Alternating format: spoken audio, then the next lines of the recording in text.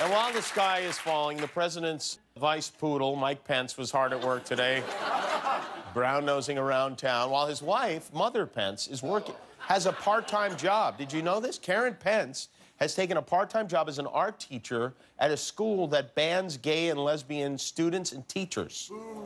For real. Don't hit that applause. We'll be in a lot of trouble, okay? The school is called Emmanuel Christian School, and the school agreement explicitly states they will refuse admission to students who participate in or condone what they call homosexual behavior.